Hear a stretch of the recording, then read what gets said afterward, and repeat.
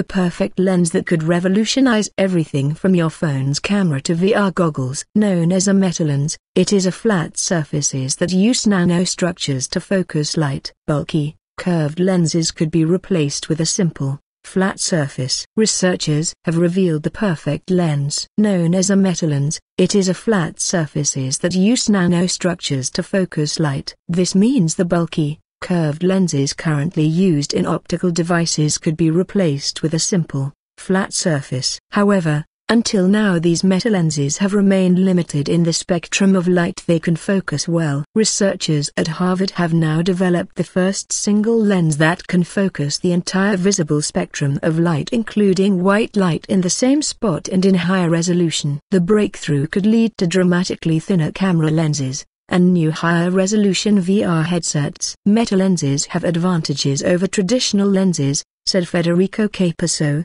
the Robert L. Wallace Professor of Applied Physics and Vinton Hayes Senior Research Fellow in Electrical Engineering at SEAS and Senior Author of the research. Metalenses are thin, easy to fabricate and cost-effective. This breakthrough extends those advantages across the whole visible range of light. This is the next big step.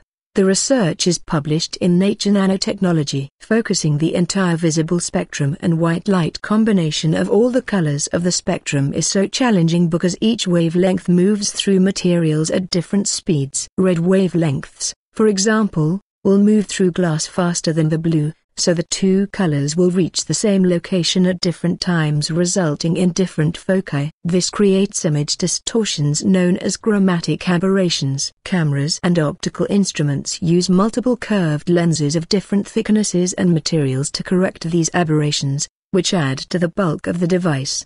The metalenses use arrays of titanium dioxide nanofins to equally focus wavelengths of light and eliminate chromatic aberration. Using our achromatic lens, we are able to perform high-quality, white light imaging. This brings us one step closer to the goal of incorporating them into common optical devices such as cameras, said Alexander Zuk, co-author of the study. Next, the researchers aim to scale up the lens to about 1 centimeter in diameter. This would open a whole host of new possibilities, such as applications in virtual and augmented reality,